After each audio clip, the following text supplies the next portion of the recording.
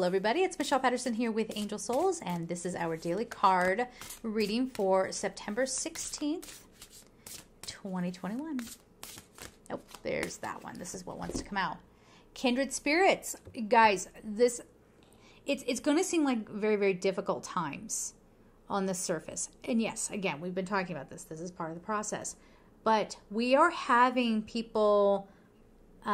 because we're changing our energy, we're changing our consciousness.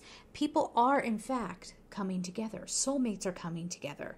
Or you might realize, let's go on to this one, because again, if we ever get hung up on somebody, like really, maybe you're obsessed, okay?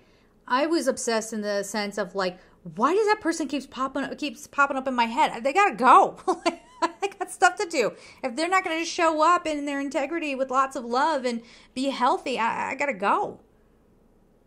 But that person kept just coming up and coming up. I would dream about them. I would, oh, you want to hear something creepy? I'd wake up in the morning and feel almost like they were there next to me.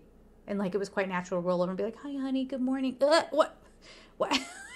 Wait, what? No, see, that can be very much a soulmate connection. But last I realized that's not why that person was there. That person and some of these dreams that I was having, it was to get me to realize where I was stuck. Okay?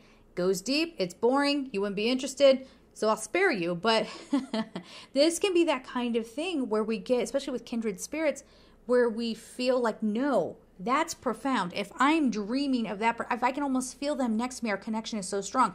That is special. I agree. But that does not equate to a healthy love partnership or a healthy friendship. No. That connection, here's the thing. You can have a connection in 5D that is loving, caring. You see the good part of that person in that realm. But they have a lower self, and so do you. Okay? And the lower self is the one that you're trying to connect. Sometimes. Is this making any sense? So in 5D, that connection is special. Yeah, you are learning from one another. Man, you guys showed up and you taught each other a lot. A lot. Your lives are very different for having known one another.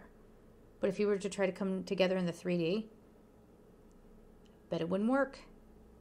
Or if it did, it would be with a lot of like, considerations, right? It would have to be like, oh, we got to figure this out. We got to strategize about this and where are we going to live? And, all of these things to bring it together in the 3D. Okay. So when we talk about kindred spirits, these are connections perhaps that you have in 5D in the 5th dimension.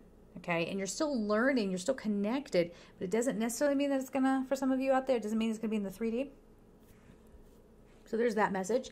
And then there's this other message of if you have gone through sort of this long journey of the soul where you've been on your own, it's like your own initiation, you might find that this is a time that you're coming out of that. And now you are having really beautiful, in the 3D, beautiful friendships coming in, beautiful partnerships. Could that be a love partner? Absolutely.